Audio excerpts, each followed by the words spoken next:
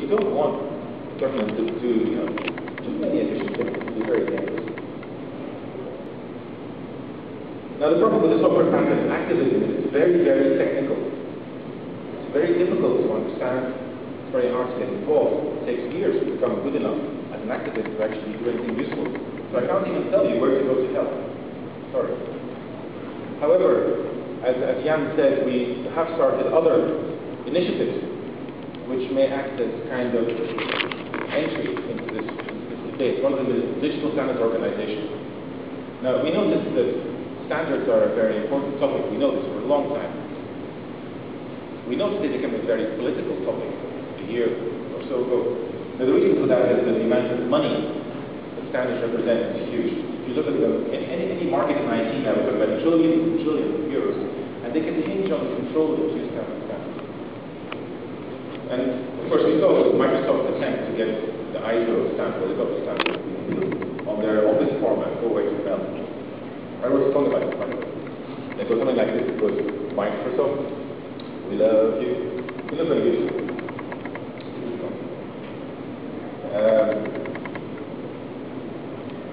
Standards are political. When the Dutch government produces a brochure saying, this whole government going for open source and open standards, you can be sure that there are very expensive lobbyists, lawyers, and consultants going and trying to bring that policy. So, I had the idea last year, in September, with some friends, that there was no real organization anywhere in the world actually fighting for open standards. There's not. W3C doesn't do it. W3C says, we will fight for internet standards. We will accept patents in other domains. What? Wait. Patents are bad in any domain of software. But they aren't bad in anything else. ISO doesn't do this. So no one is really doing this. We set up a new organization, the Digital Standards Organization. We began this last year in September, and we signed, I think, quite a joint declaration about a week ago in The Hague. Declaration. And we have, I think, 2,000 supporters on this now, which is pretty good to see. Without any press releases, just blogs. Now, the point of the DigiStandard, we call it, is to focus attention really on the question of how what we call free and open standards are produced, how companies try to control standards, how to manage that process. And a big part of the control is software patents. Possibly, I mean, it's the ultimate control. If you look at any conflict between Linux and Microsoft, it'll always come down at some point to a patent or a bunch of patents or the threat of patents. All the rest can be solved. You can solve secrecy, you can solve complexity, you can solve, complicated Docker file formats. You can do all that. It just takes time. You have time. Patents you cannot solve. They are legal instruments. It stops you from solving a problem for 20 years. So Microsoft's ultimate tool, and not just Microsoft, there are many companies that do this. I think they're the most visible. Microsoft's ultimate tool is the software patent in the right place. Stop the competition. The biggest threat to Linux as a simple product is the threat implication of software patent. By showing how this affects standards, we can show more concretely how it affects the whole industry. So what you can do to support this is you can find a petition. It's on digistand.org. For those listening online, it's on digistand.org. Make it 2001. You can get involved to work with them. You can help us start a brief chapter of Digistand. Basically, it's a mailing list that we'll make for you. It's a website you can make. I'm going to become already translated some of our documents. You have a wiki already? And so on. So the website, brief, we'll make one. You can then take Digital Standards Organization's documents, techniques, knowledge to your government. And you can say, we have a right in our new government systems to free and open standards. It's our right to this. And if government has also open standards, which they all must, then they all become eventually activists against software patents. And that's how we get this game. There's no other way. You can delay all of the legal maneuvers. We're probably never going to get a law which bans software patents. But we can recruit governments as evangelists And then they become like our clients, free software, our users, our salesmen, our advisors, and then they will, one by one, work to get software patents. Thank you very much. Chemical or pharmaceutical, let's say that a chemical or pharmaceutical company uses open source and has also an open source model policy on its own. What do you believe that this company should do for its product to be competitive? Because this model is open to attacks from the competitors. So the question is, how do you make a better product? Now, understand that people can always copy a product. Yes, if you make a better design for a mobile phone, and then you can copy it.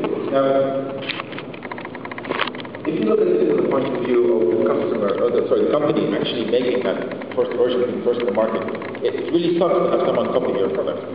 It's really bad. I mean, it's really sad. If you look at it from the point of view of society, it's fantastic.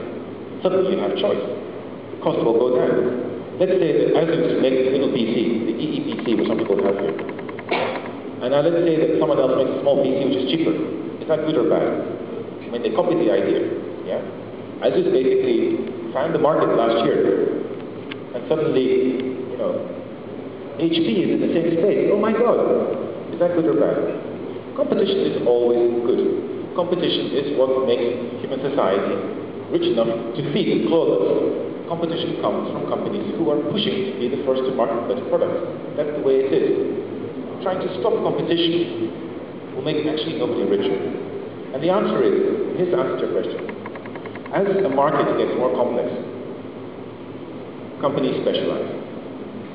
Companies don't actually make identical products unless they're in a very boring market like soft drinks. And even there, they specialize.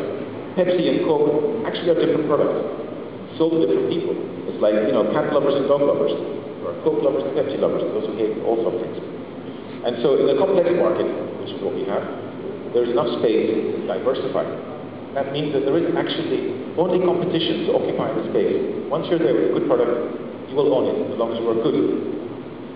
I can give you a good example, which is the iPod. I'm a big fan of Apple, although they're also a big patent holder. The reason is Apple understand how to win in both markets. They do it by being very good, understanding what people want, giving it to them, and charging a lot for it. So, that's the answer. Is that the question?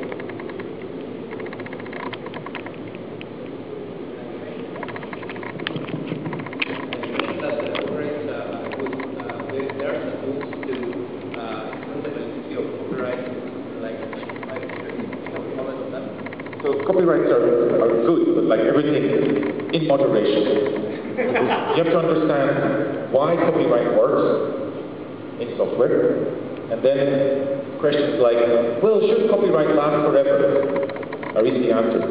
It's curious, but when the modern patent system was invented in about 1790, people actually were proposing that copyrights would be infinite, and patents would be infinite, and inheritable like land. I mean, it makes sense. If if the chair is mine and give it to my son, why not my patent or my copyright?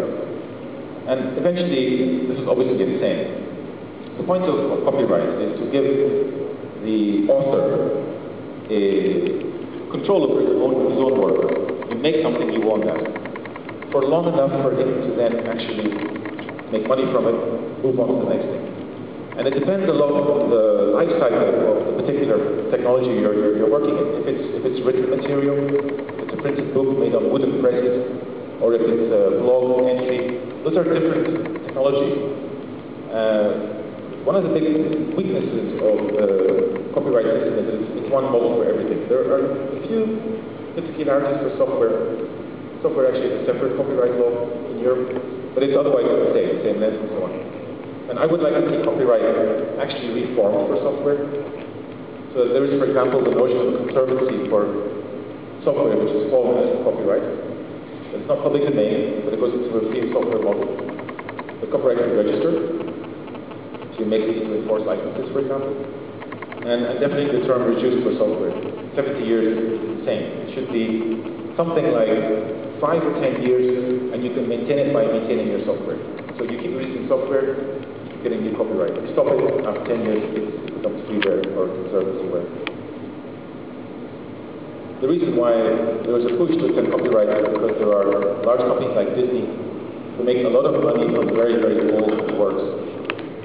I mean, which benefited nobody.